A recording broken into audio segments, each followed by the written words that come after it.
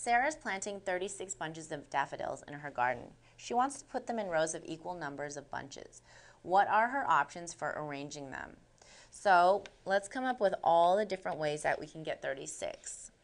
1 times 36, 2 times 18, 3 times 12, 4 times 9, 5 doesn't work, and 6 times 6. So we meet in the middle.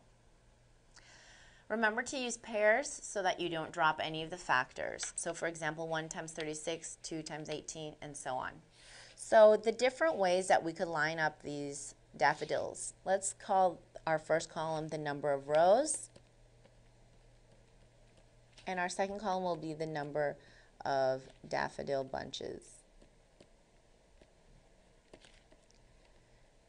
So we could have just one row and all 36 are lined up, all 36 bunches of daffodils. Or we could have 2 rows and each row will have 18 bunches, or 3 rows and each row will have 12 bunches, 4 rows with 9 bunches, or 6 rows with 6 bunches.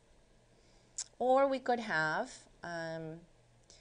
9 rows with 4 bunches, 12 rows with 3 bunches, 18 rows with 2 bunches each, or 36 separate rows with 1 bunch in each row. So these are all her different options. Probably the best option if she wanted a square would be the 6 times 6, but she might want to have a different design in her garden. Thank you for watching Educator.com.